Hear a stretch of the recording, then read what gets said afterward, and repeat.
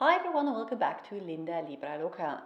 Today I wanted to talk about the brand The Inkey List, which I have been using for the better part of a year now. They were released in the UK back in summer 2018, but now they are available in Sephora in the US, sadly not in Sephora Germany. And because they are a great affordable brand with a brand message that I stand behind, I wanted to give you an overview of all the 20 products they do and tell you which product is probably best suited to your skin type.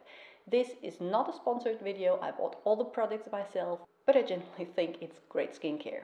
If you don't know me yet, hi, welcome. My name's Anne. I'm a doctor and a beauty lover, and I'm passionate about sharing beauty tips and tricks for people with more mature skin. When they first launched, they had 15 products, all of which were under £10.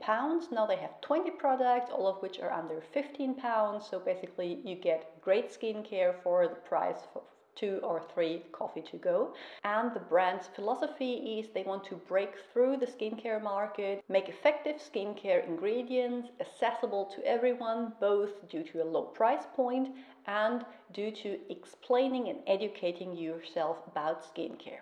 They tend to focus on one star ingredient in their formula that has a few supporting ingredients, so you can actually mix and match your skincare every day depending on your skincare's needs, and don't have to use one thing that contains everything, no matter if you need it this day or not. Please note that I have not tried all the 20 products myself. Some are just not targeted at my skin type, so I refrain from purchasing them, but I still can give you a great overview.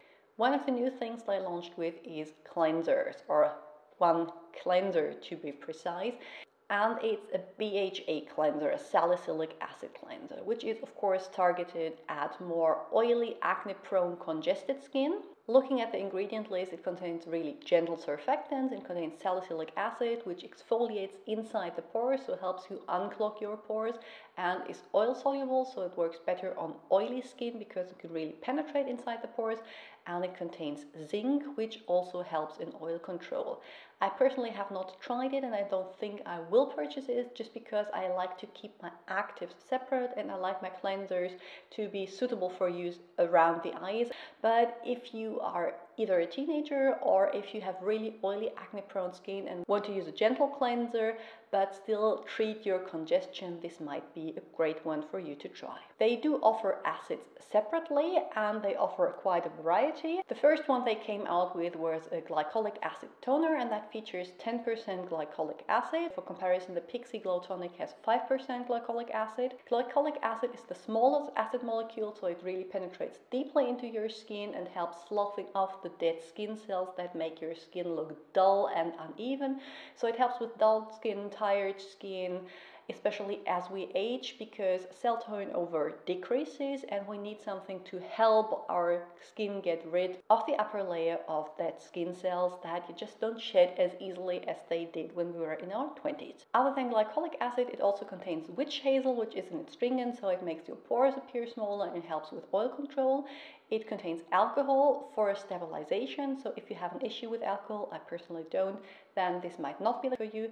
It does not contain any extra soothing ingredients, so I personally would limit usage to once, maybe twice a week, depending on your skin type. The acid more suited to oily skin is their BHA serum, their salicylic acid serum. I personally have not tried it, but this is on my to-purchase list. It's one of the newer products that they came out with, and as I said before, salicylic acid exfoliates inside the pore. It is oil soluble as opposed to glycolic acid, which is water soluble.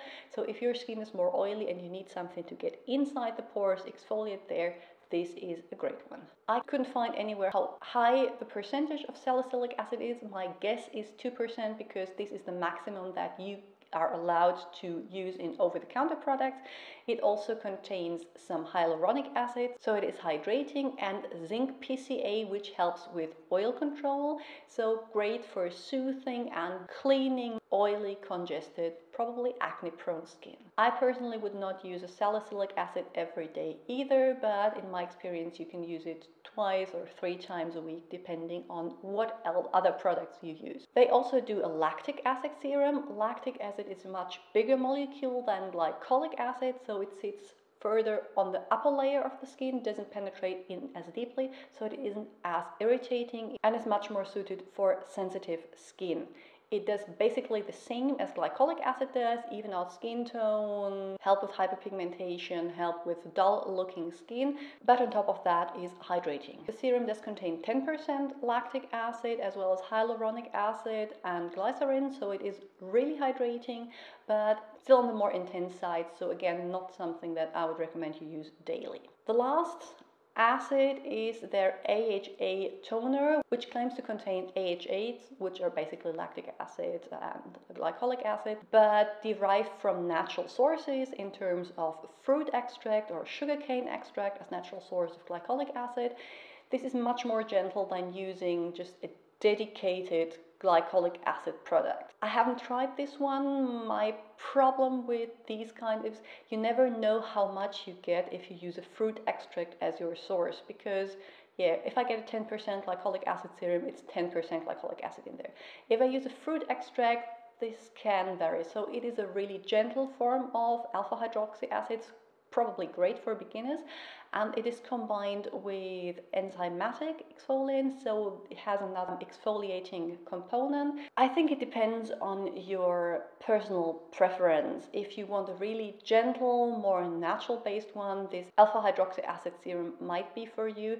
If you want kind of a stronger exfoliation, I think depending on your skin type, the glycolic, the lactic, or the salicylic acid serum would be a better choice. Moving on to actives, and the first one I want to mention, it's finally one that I have in my collection, is the retinol. Retinol has been all over the place, and it's a great ingredient both for acne prone skin and for skin that wants to fight the signs of premature aging, because retinol increases cell turnover, it increases collagen production, it basically helps the skin get back to renewing itself at the pace that it did when you were younger. Retinols are kind of a difficult or confusing topic because there are many different kinds which work different in the skin. Carolyn Hirons is currently doing a retinol series, which is, I think, at the moment 5 videos long, so go check that out if you want to learn more.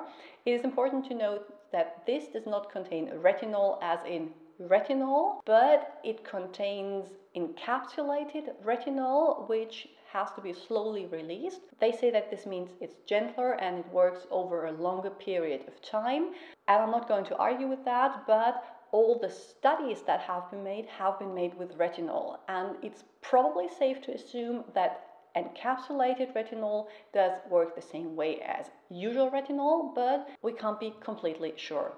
And on top of that, it contains gram-active retinoid, which is not a retinol, but it's a kind of sister product that is said to be more gentle too, but again has the same issues with not as much data to back up its claims. In terms of effectiveness, this is not the gentlest over-the-counter retinol product I have tried. The Pixie Retinol Tonic, for example, is much more gentle and probably better suited for people that are just starting out. I'd say this is for over-the-counter products a mid-strength. Retinol, which also contains squalane and phospholipids, so it has barrier repairing ingredients inside to help minimize irritation even further, and contains some peptides that are part of the matrixyl complex. So if you want to fight the signs of premature aging, I think this is a great product to try. Second active, this is their vitamin C product. Vitamin C again fights hyperpigmentation, increases collagen production, and is an antioxidant. So I personally like to have it in my skincare routine. There are different kinds of vitamin C. This is L-ascorbic acid, which is the most potent and most unstable form. This is, however, very stable because L-ascorbic acid reacts with water, and this is purely a silicone formula. So it has a really nice texture applied to the skin. It is stable, you don't have to worry about it going off, but it contains 30% L-ascorbic acid. I use prescription strength retinol, so my skin is not really extra sensitive, but not the toughest that it used to be.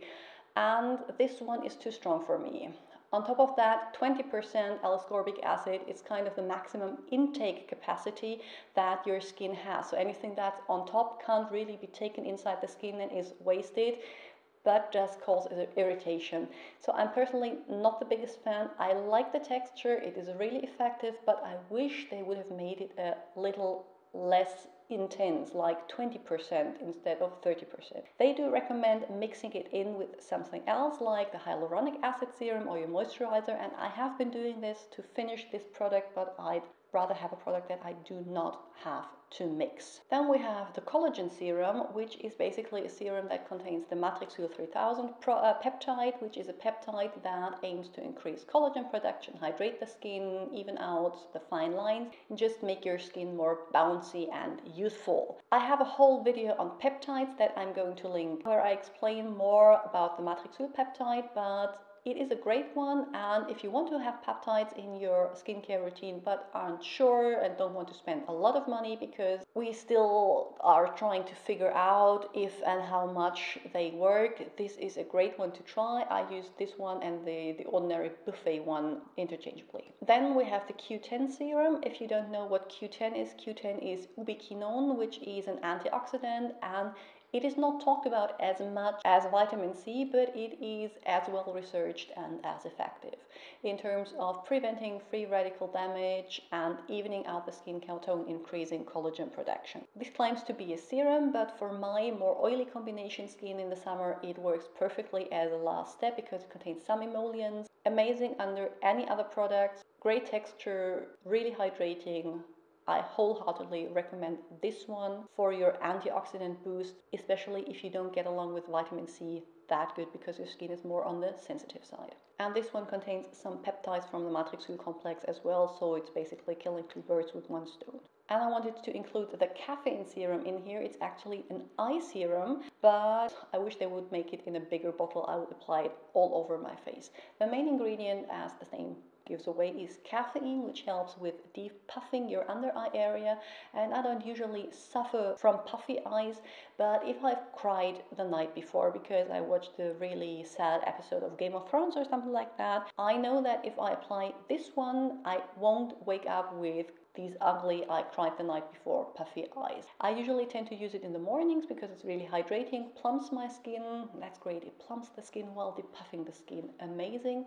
And the caffeine really helps with minimizing the appearance of my dark circles. It of course does not make them go away, but they are less obvious. It also contains peptides, so my under eye area gets a boost of collagen stimulation as well. You're supposed to use something else like an eye cream on top, but I usually don't bother and just use this one. Moving on to hydration, this is their hyaluronic acid, and I have tried many budget hyaluronic acid serums. This one, as many others these days, contains several molecular weights of hyaluronic acid, and this is beneficial because the different molecular weights penetrate to a different level through the skin, so they make your skin plump, both on the surface as well as a little deeper inside. And most of the budget versions that I've tried are sticky. This one is not.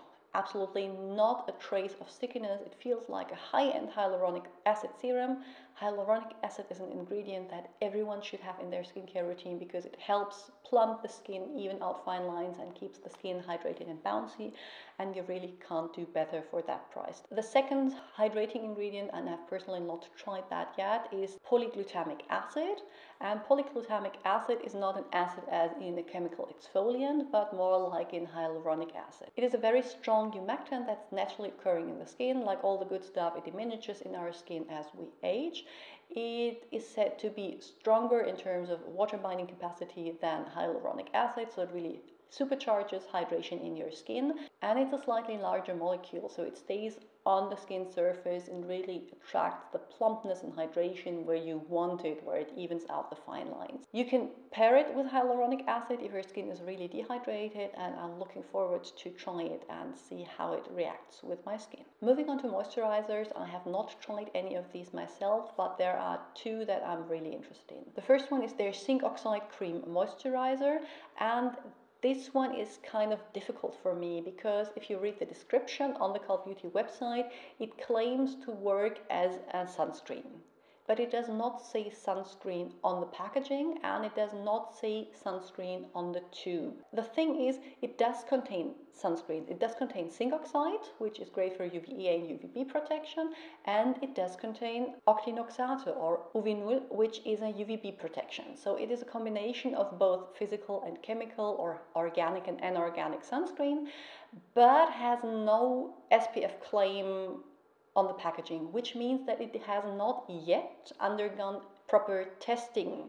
So I personally would not yet rely on it for my sun protection. Other than these sun protecting ingredients, it does contain shea butter and a few humectants, so it's probably a really nice moisturizer even without the added SPF. It might be that they're still in the phase of getting it tested for the sunscreen properties, may repackage it once the claim is through. The second one, again a new one and one that I'm really interested in, is their multibiotic one. If you have been on YouTube this year, I bet you have heard about probiotics, prebiotics, even postbiotics. It claims the multibiotic moisturizer is crammed full of good bacteria, aka probiotics. And this is kind of where I get a little, well, probably it is, but these are not live bacteria. With all the preservatives in your product, and this one does contain preservatives, and with the regulations, you are not allowed to have live bacteria in your product. Maybe there is bacteria in there, maybe there's even good bacteria in there, but it's dead. And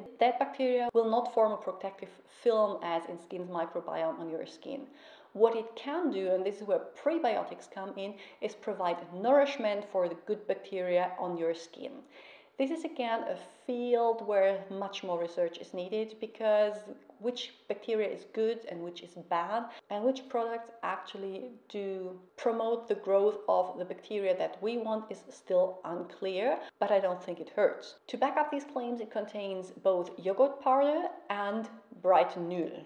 And the brightenol is trihydroxybenzoic acid alpha glucoside that is converted by bacteria that live on our skin into trihydroxybenzoic acid, and I'm sorry I have to read that from screen, which is a well-researched but notoriously unstable tyrosine kinase inhibitor, which helps with preventing melanin production, which helps against hyperpigmentation. Now, obviously I can't tell whether the bacteria on my skin is going to activate this one, but again, and that's the great thing about the Inkey List, for that price it doesn't hurt to give it a go. And the other ingredients, humectants, a few emollients, a few occlusives, make it sound like a great moisturizer, so this one is on my list. Then there's the turmeric cream moisturizer. Turmeric has been used in DIY skincare for a long time because of its anti-inflammatory and antioxidant benefits, and this is one aimed to soothe your skin and fight free radical damage. The key ingredients are of course turmeric root extract. It also contains coconut oil, which can be problematic for some, but they aim to have a low level where most people don't react to it with breakouts, glycerin, squalane and vitamin E. It sounds like a really nice, soothing, antioxidant-rich moisturizer, but if you have really reactive and inflamed skin, this might be a great one to try. Then we have the hemp oil cream moisturizer. Again, hemp seed oil or CBD is one of the up-and-coming ingredients in skincare. It is rich in omega-3 and omega-6 fatty acids, helping to restore the skin's barrier, helping to repair the skin, and is soothing. This one interests me a little bit more, despite the fact that it contains coconut oil, because other than the hemp seed oil, it also has green tea leaf extract, which I really like in my skincare, so I might purchase this one eventually. But the one that's most interesting for me is the heptapeptide. We are again on the peptide thing, and the heptapeptide is one that claims to help again with collagen production, plumping out the skin and getting rid of fine lines. And this is a pretty silicone heavy formula, so it will have an instant blurring effect like a silicone primer. If it has on top a peptide that helps long term, only time will tell, but it sounds like the perfect primer or last step before your makeup application, especially if you have dehydrated and mature skin and struggle with your foundation settling into your pores and fine lines. So even if it just works as a primer, this is one that I'm excited to try. Moving on to their face oils, I did of course purchase the rosehip oil, because rosehip oil is a great all-rounder oil that I love no matter what state my skin is in. It works for sensitive skin, for dry skin, and for oily skin. It's not the most lightweight oil, but it works perfectly fine on my skin at night. Rosehip oil is rich in essential fatty acid. It works as antioxidants. It's really soothing on the skin. It is also a natural source of vitamin A, but same as with the fruit enzymes, I would personally not rely on getting an amount that's big enough to really make a difference in terms of preventing premature aging on my skin. This is one that you could probably use when you're in your 20s, working up to your 30s, but once you have passed 35, I recommend you switch to a dedicated retinol product. But even without that, this is a great all-rounder oil that even sensitive skins can use. They also have a squalane oil, plant-derived squalane, because there are still some products out there that get theirs from shark liver. And it's a really lightweight oil. It's an oil that I like in my skincare routine. I haven't tried theirs yet. Squalane is part of your natural skin's barrier and again decreases with age or with damaged skin barrier, so it's great to replenish over time. It's a really lightweight oil, so you can use it even for oily skins without being a totally greasy mess. Last product, whoa, that was long, is their kaolin face mask. Kaolin is a clay which aims to draw out oils and impurity, and it's one of the gentler clays that is supposed to work great for dry skins. It has also aloe juice for soothing, Centella asiatica extract for repairing, and some plant oils to replenish the skin. So I think it's great for even drier skins that don't get along with regular clay masks. I personally have a cheap clay mask that I keep coming back to and don't feel the need to try yet another one. But if you want a gentle one, or if you just want something that has this really sleek and lovely packaging, I bet this is a great one to try. My top picks for more mature skin would be, depending on your skin type, either the glycolic acid toner or the salicylic acid toner. If your skin is really sensitive, the lactic acid toner, so one of these acids. Then the retinol for some extra anti-aging boost. The caffeine cream, great for your eyes if they tend to get puffy and show fine lines and wrinkles. Then, of course, for any skin type, the hyaluronic acid serum, because hyaluronic is just great to have in your routine. The collagen, and probably the heptapeptide and the multibiotic moisturizer. But the last two I have not personally tried. And with that summed up, I'm going to link a few other videos on the screen that I think might interest you. Tell me in the comments below if you have tried anything from this brand, what your experiences were. Don't forget to like and subscribe, and I'm going to see you all very soon with another video. Bye!